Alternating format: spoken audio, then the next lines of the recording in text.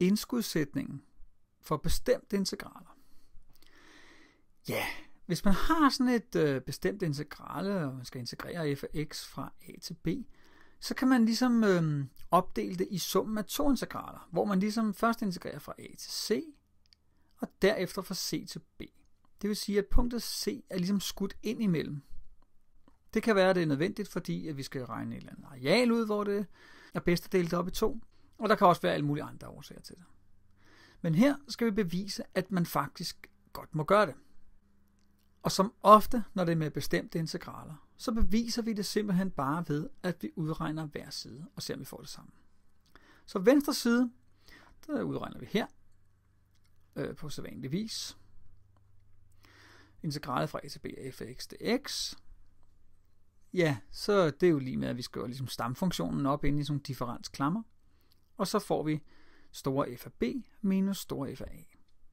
Og det var venstre side.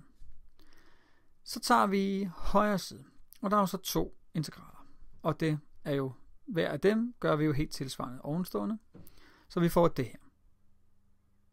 Så udregner vi lige, hvad den giver. Så store f af c minus store f af a står der. Og herover giver den store f af b minus store f af c. Har vi der. Nå, hvad giver det her så?